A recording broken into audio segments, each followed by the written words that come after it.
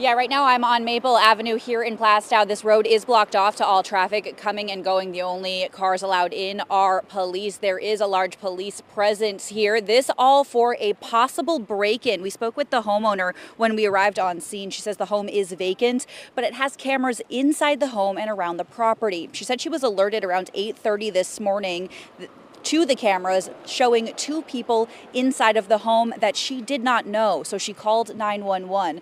Again, a heavy police presence here. Southern New Hampshire Special Operations have arrived. They are around the house. We spoke to a nearby neighbor earlier that said he saw a car parked near a park near this home this morning. Two people had hopped out and jumped the fence near this home in question. The homeowner says it's pretty uncommon for this area to have something like this happen, but the home was broken into about 5 years ago and guns were stolen. That homeowner telling us the two inside unplugged the cameras after seeing that they were recording. It's unclear right now if they are still in the home. We have not been able to speak with police, but we'll keep you updated as we learn more. Now we're live in Plaistow. Kelly O'Brien, WMUR News 9.